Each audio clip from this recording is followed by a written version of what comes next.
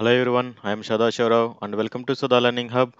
Today's session we are going to learn generic bounded types. Generic bounded types. We can bound the type of parameter for a particular range by using the extends keyword. Such types called bounded types. Here we can use bounded types parameters for a particular range by using extends keyword. Such types called bounded types. Now I can show one example here. This is the class test. It takes t. Whenever we are creating an object of t1 with the particular type, automatically it replaces the t with the that class name. Here this first statement it replaces with the t as a integer, and the second statement the t as a string. Here as the type parameter we can pass any type and there are no restrictions, hence it is unbounded type.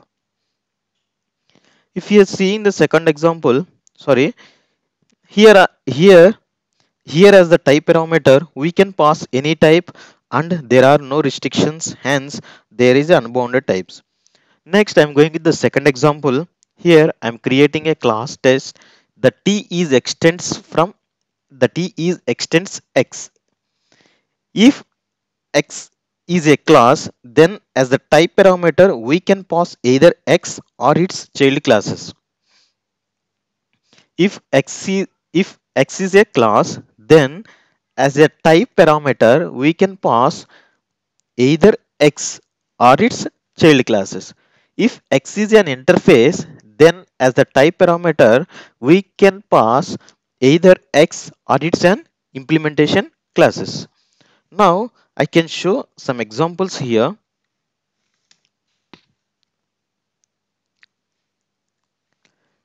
I can show some examples here.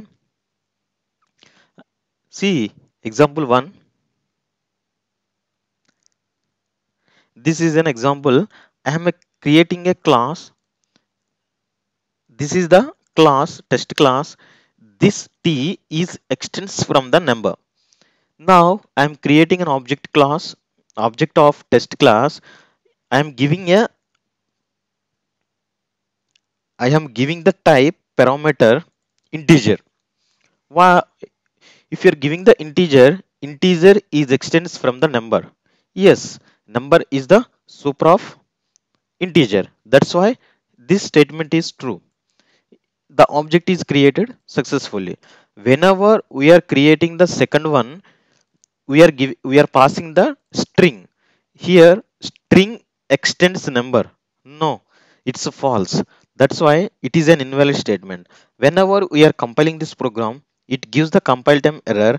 Type parameter java.lang.string is not within its bounds. Why? Because number is in the bound of integer is in the bound of number. String is not in the bound of number. That's why this line is invalid. Next, I'm going to discuss one more example here. Now, I am creating a class test. I'm creating a type parameter extends runnable interface. Now, I'm creating a main class. In this main class, I'm creating a object object of test class. Here I am passing type parameter is t. Now t is extends from runnable. Yes, it is true. T is extends from runnable. It's a true. It's object created successfully. Whenever we are compiling this program, it gives the error. Why? Because here type parameter is string. This string is extends from runnable. No, it's false. Now it gives the invalid. Whenever we are compiling this program, it gives the compile time error. Type parameter java.lang.string is not within its bounds. That's why because it is a string. String is not extends from the runnable. That's why it is not in the bound. We can't define the bounded types by using the implements and super keywords. We cannot define bounded types by using the implements and the super keywords. Means like this. It's not possible. It's only possible extends keyword. It's not possible to define the bounds keyword by using implements and the super keywords. But implements keyword purpose we can replace with extend keywords. As the type parameter, we can use any valid Java identifier, but it conversion is used to T always. Now, if you see this one, this is the X. If you see this one, this is this one. So the learning hub. We can pass any number of type parameters need not be one. We can pass it the any number of type parameters in generics. If you see this one here, here I am passing only one type parameter. Here also I am passing only one type parameter. Now if you see here, I am passing two type parameters. One is key value, key type, and another here I am passing hash map. This is the hash map. This is a hash map. I am passing the two type parameters. One is the key type, second one is the value type. Now whenever I am creating the hash map object, I am passing the type parameters. What is the key type parameters and what is the value type parameters? I am passing the key type parameter is integer and value type parameter as a string. Next, we can define bounded types even in the combination also. We can define the bounded types even in the combination also. See here, previous what we are done, here we are done the T extends only number. We can, there is a chance to define the combination of also. Here we are defining number and runnable. There is a two combinations. It is also possible to define the type parameters in the generics. As the type parameter, we can pass any type which extends number class and implements runnable interface. If you see here, we can pass it any we can pass it we can pass the type parameters which extends from the number and implements from the runnable interface.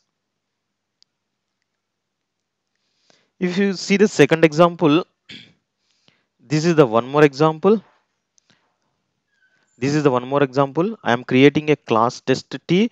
T is extends number and runnable and comparable. This is also possible to do.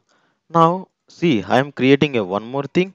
Here class test T extends number and string. It is invalid. Why? Because we can't extend more than one class at a time. Similarly, inheritance, there is no chance to extend more than one class. The same way, here type parameter is not possible to extend more than one class.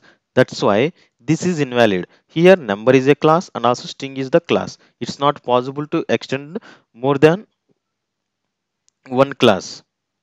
That is it's a invalid. Next, I'm going the one more example. Here I'm creating a one thing. T extends runnable and comparable. Here it's possible. Why? Because these two are the interfaces, these two are not classes. We can extend more than one at a time. We can extend the more than one interfaces at a time. We cannot extend the more than one classes at a time. It is invalid, it is a valid. Why? Because this is invalid. Why? These two are the classes. This is valid. Why? These two are the interfaces.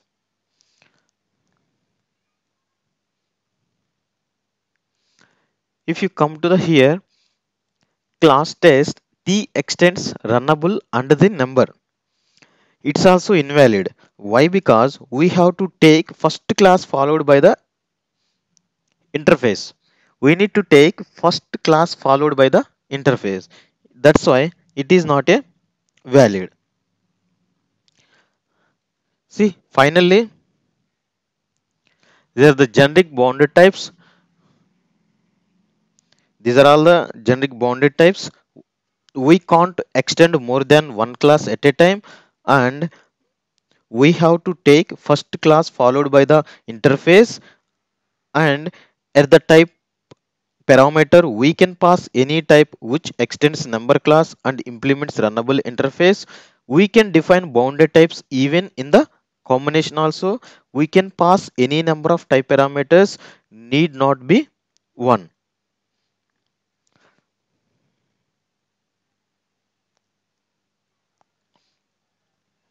Need not be one. Finally, bounded types means we can bound the type parameter for a particular range by using the extends keyword. Such types are called bounded types. It's not possible to use the implements and the super keywords in place of extends. Thank you so much watching this video. Hope this lesson helpful to you. Keep watching our lessons. Keep writing to us. Do not forget subscribe our channel Sada Learning Hub because we have many sessions that would help you to develop our skills, and I will be back soon. Till then you take care. Bye bye.